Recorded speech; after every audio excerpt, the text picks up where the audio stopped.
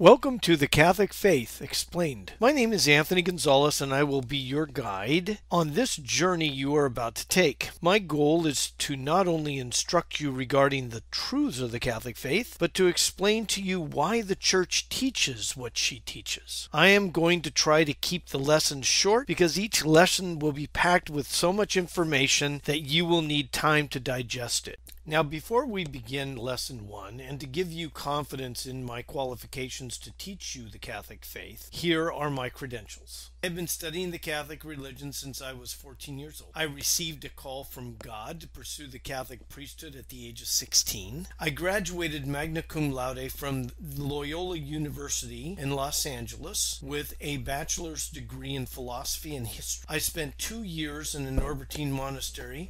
Spent those years studying classical Thomistic philosophy and Augustinian spirituality. I studied 2 years in a modernist seminary, graduate studies in theology. I then transferred to the Pontifical University of St. Thomas Aquinas in Rome under the auspices of the Dominicans, where I graduated with a master's degree in mystical theology and graduated magna cum laude. I have not stopped studying the Catholic faith since graduating, and so this is very important that you know my credentials so that you can have confidence in what I'm about to teach you. I am going to teach you the whole truth about the Catholic faith. Nothing that I teach you is going to be anything other than what the Church has always taught from the very beginning till now, so that you can have confidence in what I'm about to teach you.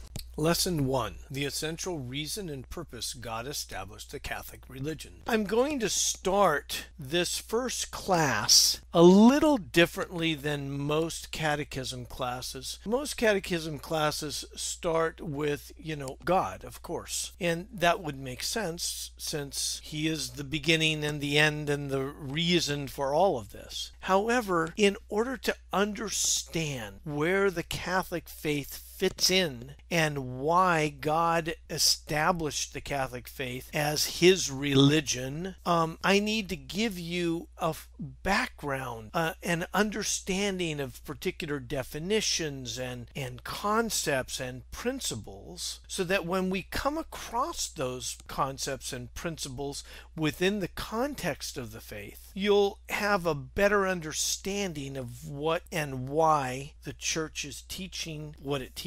So, this structure is a little bit different, but if I put you on a solid foundation so that when I teach you these, what the Church teaches, and you understand the principal foundations upon which it is built, it will give you a deeper appreciation for the faith. So let's start with a couple of definitions. You see, words mean something, right?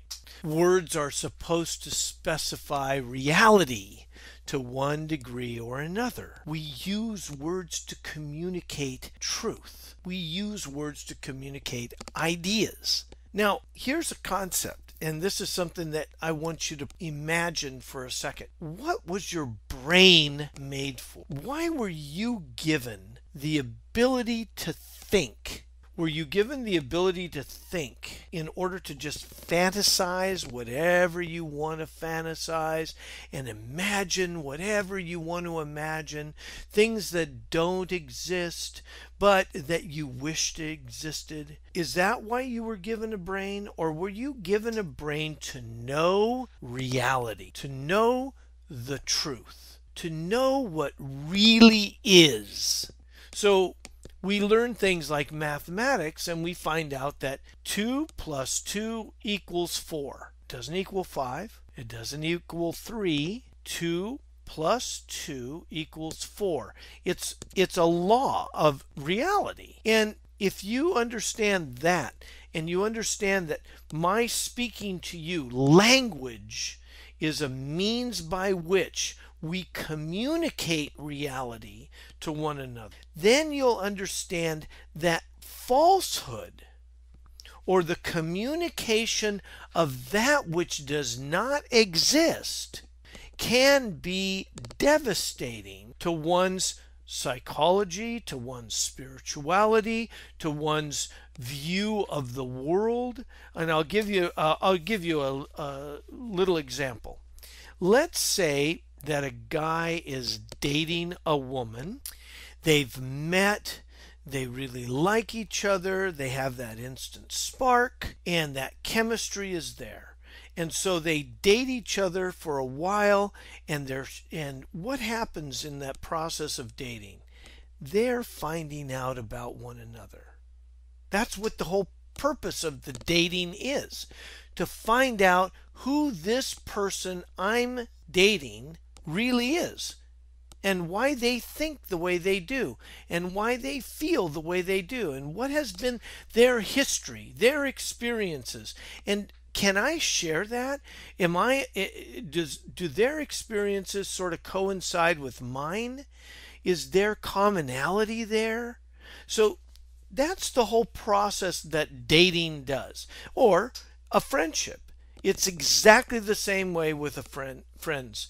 And friends communicate to each other what they're feeling, what they're thinking, how they view things, and you find that commonality and it clicks. Now, what if in the process of dating, the woman discovers later on, after she's built this entire relationship, on what this person has been telling her about himself. And she's built this, and she is completely in love with this person because of everything that he's revealed to her about himself. And suddenly she finds out that everything he told her really was a lie. You've seen 60 Minutes, you've seen Dateline, you've seen all of these different television shows that show you instances where this has actually happened, and this guy may have 3 wives in other places, and yet she had absolutely no idea of who he really was. So was her love real? Well, her love was real, but love has to have an object. And if you're loving something that doesn't exist, well, it doesn't go anywhere. It's not true love.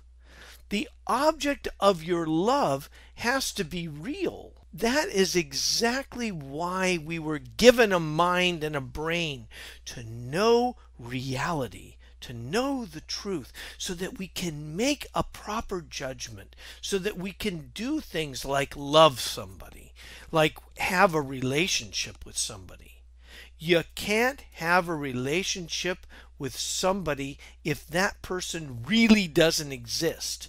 You'll have a relationship with an idea that person presented to you as existing, but that really isn't the reality. That's what that's what the Catholic Church is all about. It wants to present to us the reality of what God came to give us about himself, the truth about God. And that's what the church does. It filters through all of the falsehood, and it finds the absolute reality, the absolute truth about God. That's what it's all about. That's what the Catholic faith is all about. That's what the Catholic religion is all about. And you know what it's all about? It's about a relationship. It's about your relationship and my relationship with God and with one another. It's relationship. That's what the Catholic faith means. That's what it's about. And the reason that it's so precious and so important, that this relationship determines whether or not we live for the rest of eternity in that relationship, or if we choose a different path, another relationship. And we're going to get into all of this, and you're going to be able to see clearly what it's all about. But I want you to understand that when we're talking about the Catholic faith, we're talking about a relationship. It's a relationship with God and a relationship with our fellow man. And that relationship with God is extremely specific in that God became a man and walked amongst us so that we could have a real, tangible relationship with him. That central concept is what the Catholic faith is all about. If you can understand that, and if you can grasp that, that really the Catholic faith is a love relationship. It's all about love. That's what it is. In fact, it's a teaching of the Catholic faith that in the end, we are not going to be judged on anything except love, how we love. That's what we're going to be judged on. God gave us 2 great commandments. All the other ones fit within those 2 great commandments. And what are they? They are love the Lord your God with every fiber of your existence and love your neighbor as yourself. Jesus actually specified that even more.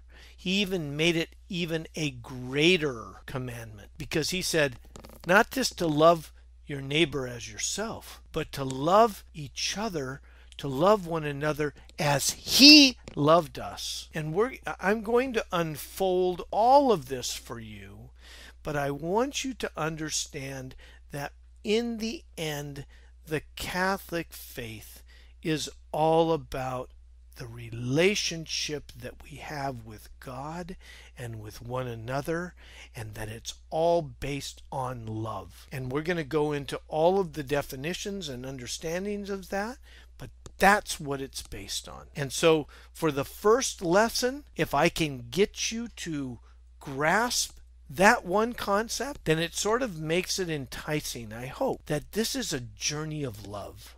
I'm going to bring you into the loving embrace of God and the loving embrace of one another.